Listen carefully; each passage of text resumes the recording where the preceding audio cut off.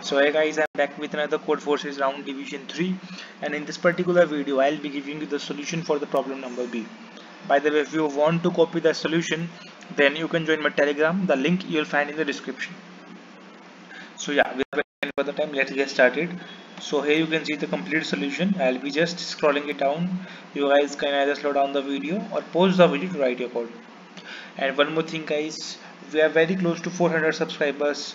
It's been a great journey till here, and so make sure to subscribe because I have all the solutions. I'll solve all the solutions and upload that for absolutely free for you.